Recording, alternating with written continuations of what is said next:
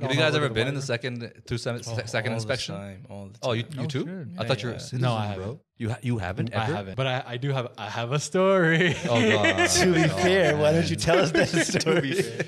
This was the last trip I took back, which was 2016. A gentleman approached me while I was headed towards my terminal, and he seemed like normal TSA and all that, and wearing a suit and stuff. Started asking me some questions, and then I picked up. I was like, "Oh, he's a special person."